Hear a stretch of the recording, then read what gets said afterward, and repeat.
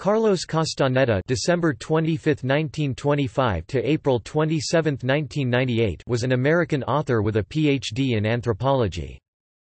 Starting with the teachings of Don Juan in 1968, Castaneda wrote a series of books that describe his training in shamanism, particularly with a group whose lineage descended from the Toltecs. The books, narrated in the first person, relate his experiences under the tutelage of a man that Castaneda claimed was a Yaqui, man of knowledge, named Don Juan Matus. His 12 books have sold more than 28 million copies in 17 languages. Critics have suggested that they are works of fiction. Supporters claim the books are either true or at least valuable works of philosophy. Castaneda withdrew from public view in 1973, living in a large house in Westwood, California from 1973 until his death in 1998, with 3 colleagues whom he called fellow travelers of awareness. He founded Cleargreen, an organization that promotes Tensegrity, which Castaneda described as the modern version of the magical passes of the shamans of ancient Mexico. Early life.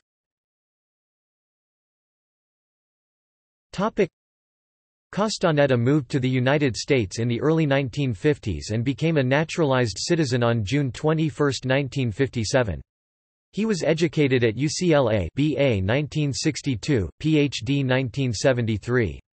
Castaneda married Margaret Runyon in Mexico in 1960, according to Runyon's memoirs. Castaneda is listed on the birth certificate of Runyon's son C. J. Castaneda as his father even though his biological father was a different man. It is unclear whether Carlos and Margaret were divorced in 1960, 1973, or not at all, and his death certificate even stated he had never been married. Career.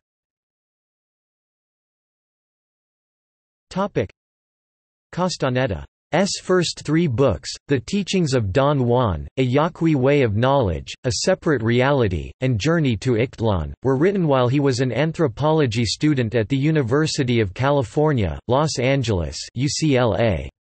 He wrote these books as his research log describing his apprenticeship with a traditional man of knowledge identified as Don Juan Matus, allegedly a Yaqui Indian from northern Mexico. Castaneda was awarded his bachelor's and doctoral degrees based on the work described in these books.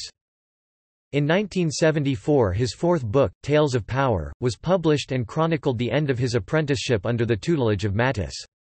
Castaneda continued to be popular with the reading public with subsequent publications that unfolded further aspects of his training with Don Juan. Castaneda wrote that Don Juan recognized him as the new Nahual, or leader of a party of seers of his lineage. Matus also used the term Nahual to signify that part of perception which is in the realm of the unknown yet still reachable by man, implying that, for his own party of seers, Matus was a connection to that unknown. Castaneda often referred to this unknown realm as non-ordinary reality. The term Nahual has been used by anthropologists to mean a shaman or sorcerer who claims to be able to change into an animal form, or to metaphorically shift into another form through magic rituals, shamanism and experiences with psychoactive drugs e.g. peyote and Jimson weed. While Castaneda was a well-known cultural figure, he rarely appeared in public forums. He was the subject of a cover article in the March 5, 1973 issue of Time which described him as an enigma wrapped in a mystery wrapped in a tortilla. There was controversy when it was revealed that Castaneda may have used a surrogate for his cover portrait. When confronted by correspondent Sandra Burton about discrepancies in his personal history, Castaneda responded, "To ask me to verify my life by giving you my statistics is like using science to validate sorcery." Following that interview, Castaneda completely retired from public view. Don Juan Matus. Scholars have debated whether Castaneda actually served as an apprentice to the alleged Yaqui sorcerer Don Juan Matus or if he invented the whole Odyssey. Castaneda's books are classified as non-fiction although they have been criticized as fictional. In 2 books, Castaneda's Journey, The Power and the Allegory, Capra Press, 1976, and The Don Juan Papers, Ross Erickson, 1981. Author and Castaneda critic Richard DeMille intimated that Don Juan was imaginary, although DeMille's critiques have also been questioned. Walter Shelburne contends that the Don Juan Chronicle cannot be a literally true account. Other critics remain agnostic, contending that there is no proof either side of the matter. Tensegrity. In the 1990s, Castaneda once again began appearing in public to promote Tensegrity, which was described in promotional materials as the modernized version of some movements called magical passes developed by Indian shamans who lived in Mexico in times prior to the Spanish conquest. Castaneda, along with Carol Tiggs, Florinda Donner Grau and Taisha Abelar, created Cleargreen Incorporated in 1995. The organization's stated purpose is, "...carrying out the instruction and publication of Tensegrity." Tensegrity seminars, books, and other merchandise were sold through Cleargreen. Death.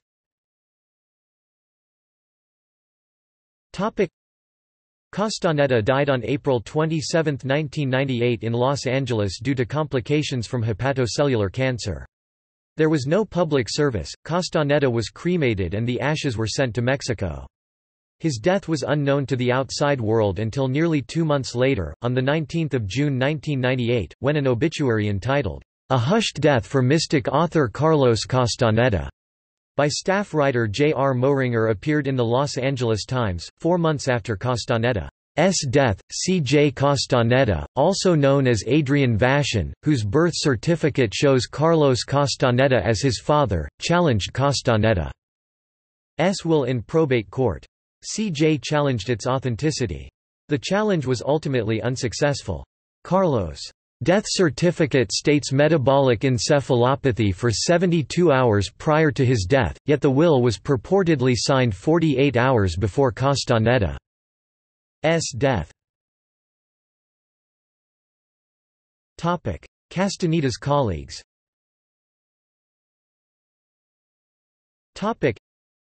After Castaneda stepped away from public view in 1973, he bought a large multi-dwelling property in Los Angeles which he shared with some of his followers. Among those who lived there were Taisha Abelar, formerly Marianne Simcoe, and Florinda Donner Grau, formerly Regine Thal. Like Castaneda, Taisha Abelar, and Florinda Donner Grau were students of anthropology at UCLA. Each went on to write books that explored the experience of being followers of Castaneda's teachings from a feminist perspective. Cf. Related authors. Around the time Castaneda died in April 1998, his companions Donner Grau, Abelar and Patricia Parton informed friends they were leaving on a long journey. Amalia Marquez, also known as Talia Bay, and Tensegrity instructor Kylie Lundahl also left Los Angeles. Weeks later, Parton's red Ford Escort was found abandoned in Death Valley. Luis Marquez, the brother of Talia Bay, went to police in 1999 over his sister's disappearance, but was unable to convince them that it merited investigation. In 2006, Parton's sun-bleached skeleton was discovered by a pair of hikers in Death Valley's Panamint Dunes area and was identified by DNA testing. The investigating authorities ruled Parton's death as undetermined. Since his death, Carol Tiggs, a colleague of Castaneda, has spoken at workshops throughout the world, including at Ontario, California in 1998, Sochi, Russia in 2015 and Merida, Yucatan in 2016. Tiggs had the longest association with Castaneda and is written about in some of his books. Today, she serves as a consultant for Cleargreen. Reception.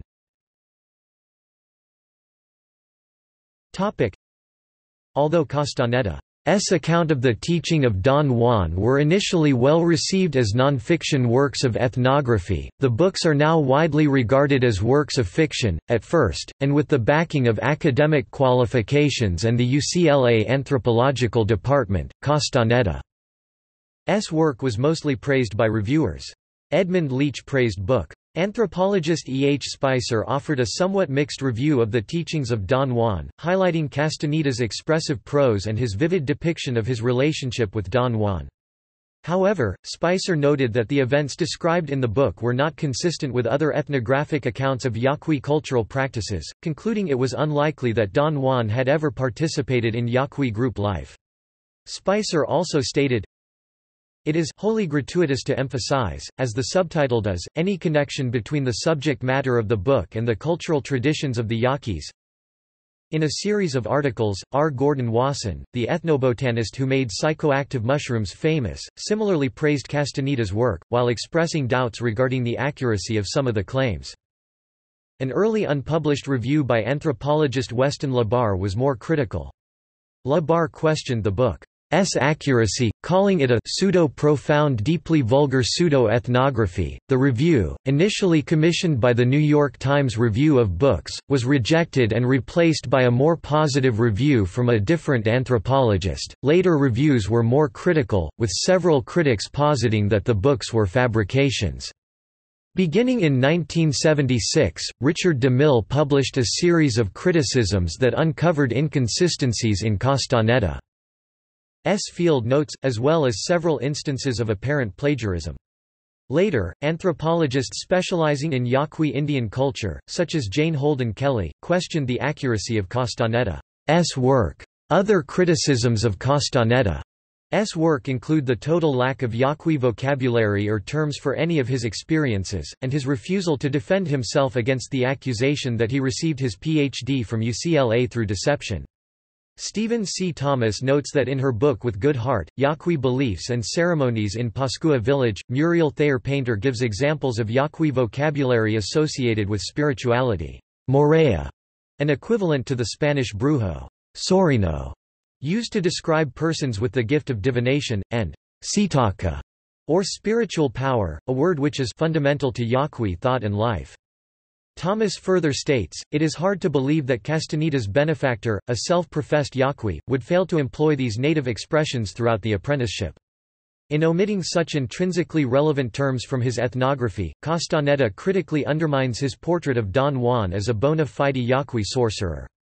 John Diedrich, a Protestant missionary who lived among the Yaqui Indians of Vicam, Sonora, from 1940 to 1979, stated in his letter of May 23, 1989 that, "I've only read the teachings of Don Juan, and before I got to the third part of the book one knew that he Castaneda did know of the Yaquis and that he had not been to the Rio Yaqui River, or that there is no terminology in the Yaqui language for any of the instructions and explanations that Don Juan was giving it to him Castaneda."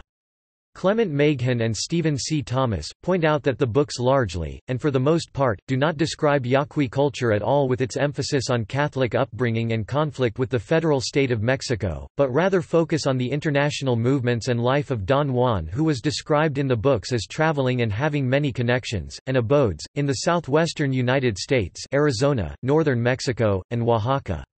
Don Juan was described in the books as a shaman steeped in a mostly lost Toltec philosophy and decidedly anti-Catholic.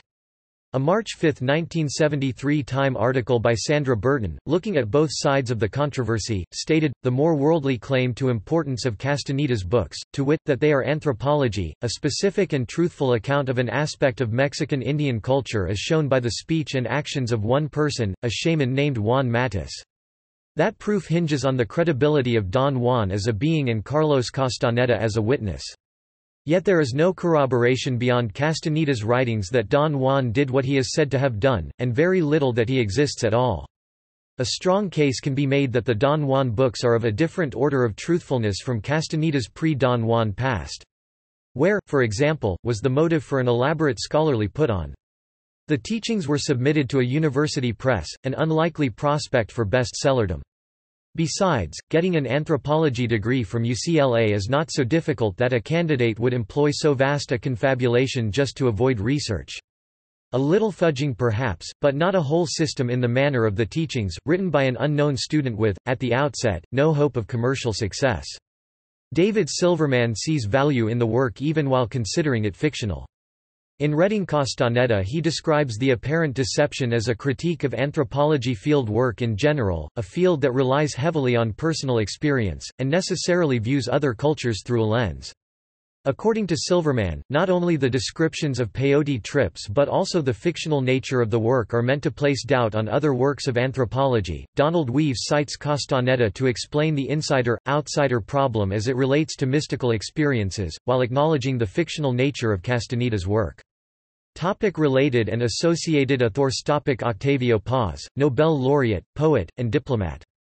Paz wrote the prologue to the Spanish-language edition of the Teachings of Don Juan, La Mirada Anterior, The Anterior Gaze, Fondo de Cultura, 1974. Michael Korda, writer, novelist, editor-in-chief, Simon & Schuster.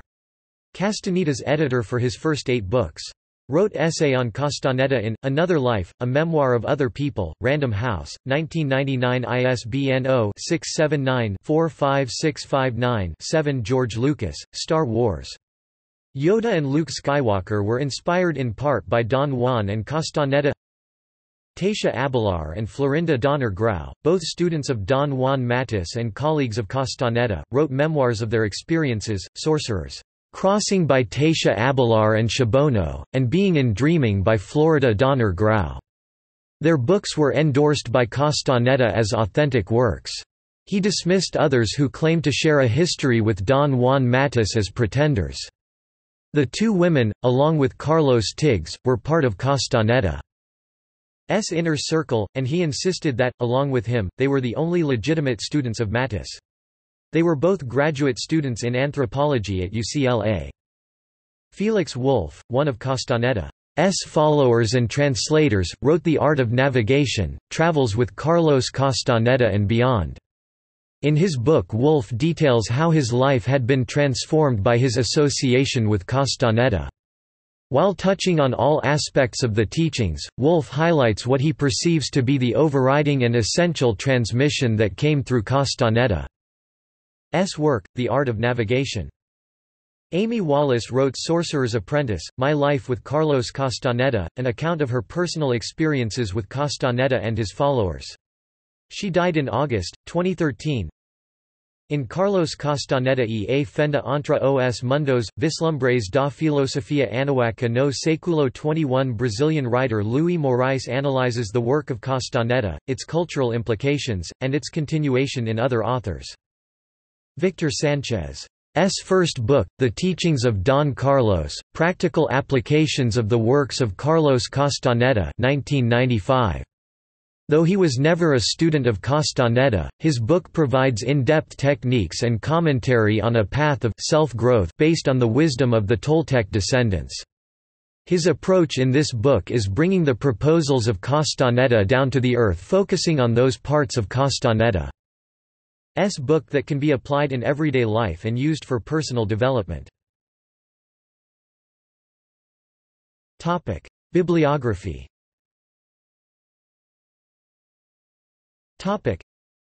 The Teachings of Don Juan, A Yaqui Way of Knowledge, 1968. ISBN 0-520-21757-8, Summer 1960 to October 1965. A Separate Reality, Further Conversations with Don Juan, 1971. ISBN 0-671-73249-8, April 1968 to October 1970. Journey to Ixtlan, The Lessons of Don Juan, 1972. ISBN 0-671-73246-3, Summer 1960 to May 1971.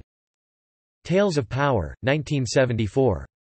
ISBN 0-671-73252-8, Autumn 1971 to The Final Meeting with Don Juan Matus in 1973. The Second Ring of Power, 1977. ISBN 0-671-73247-1, meeting his fellow apprentices after the final meeting. The Eagle's Gift, 1981.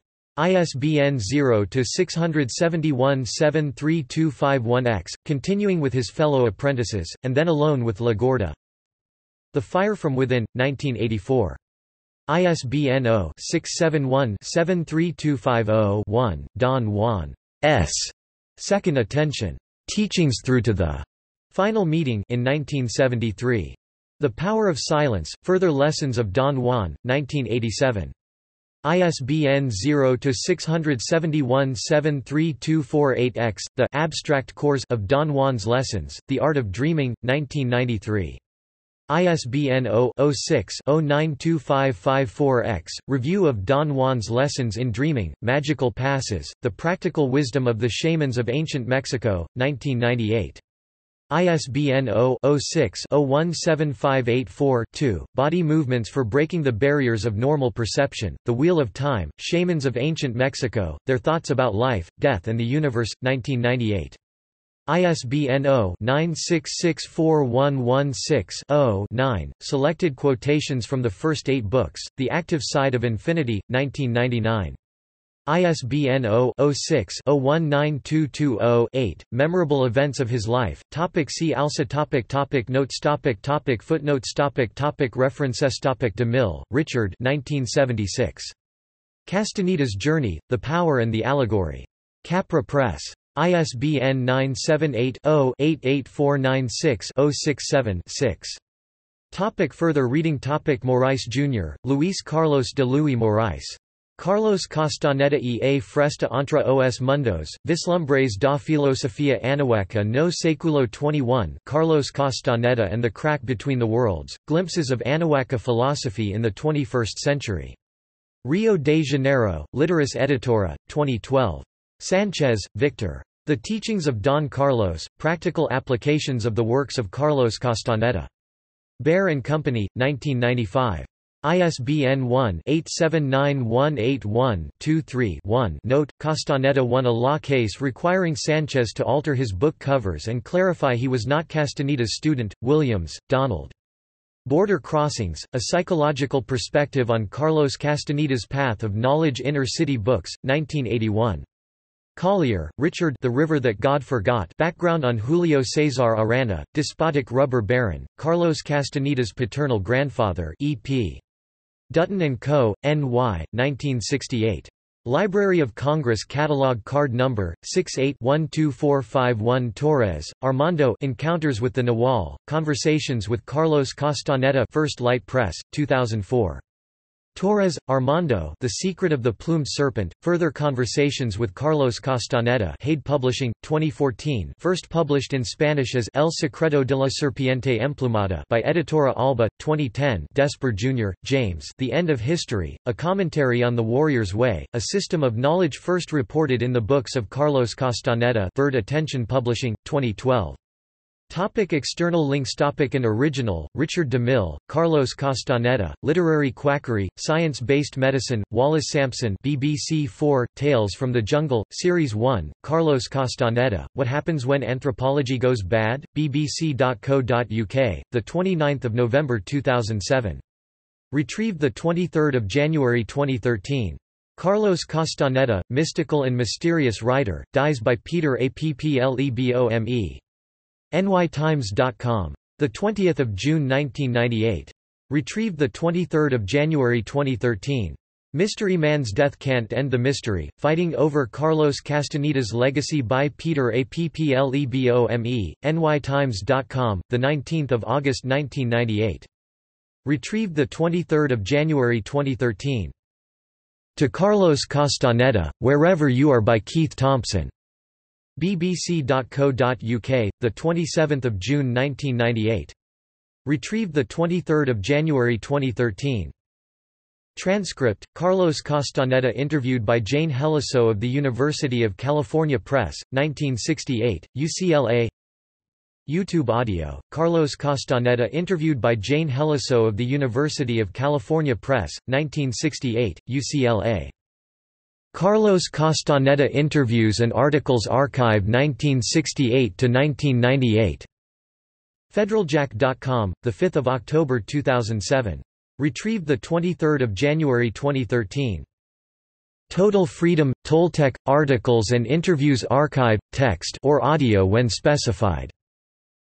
Great-Grandma.com. 24 July 2012. Archived from the original on 3 July 2014. Retrieved 23 January 2013. Robert Marshall. The Dark Legacy of Carlos Castaneda. Salon, Thursday, April 12, 2007.